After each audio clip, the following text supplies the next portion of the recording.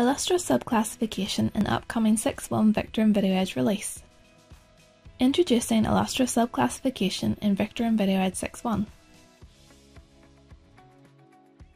Please note this feature is only supported on Illustra Pro Gen 4 and Flex Gen 4 cameras. On the camera GUI, navigate to Setup, Events and Actions, Analytics, and select the AI Object Classification tab.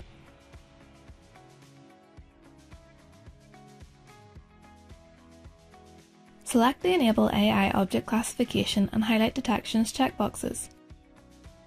The camera GUI will display a colour text box around the person or car, along with a car or person icon indicating the colours detected as shown on screen. On VideoEdge 6.1, navigate to the Setup cog of the required camera and select Edge Based from the Video Analysis drop-down. Select the Save icon.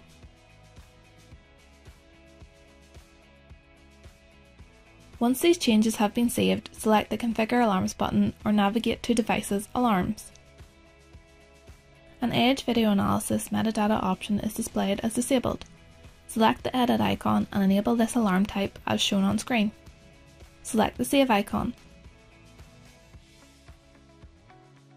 Colour subclassification is now enabled on VideoEdge 6.1. The next step is to view the alerts in Vector 6.1.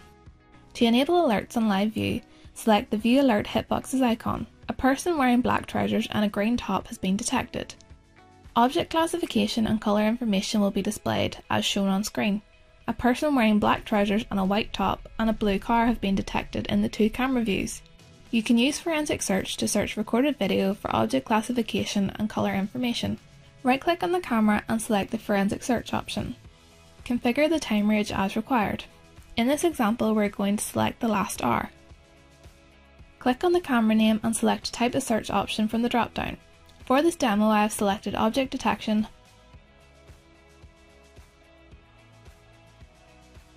Configure a region of interest and click OK. Click the Select Object Type icon and select an object class. I am going to configure parameters for a person first. Click the Add Property button and select an option from the drop-down list. Select a colour from the drop-down list.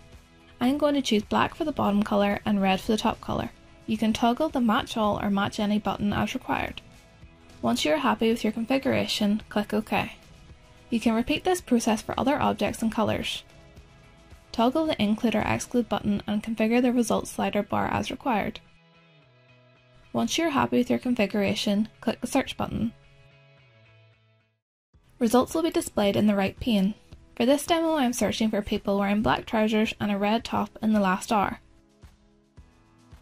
You can select the Table View button to view the results in the standard search results pane if you prefer.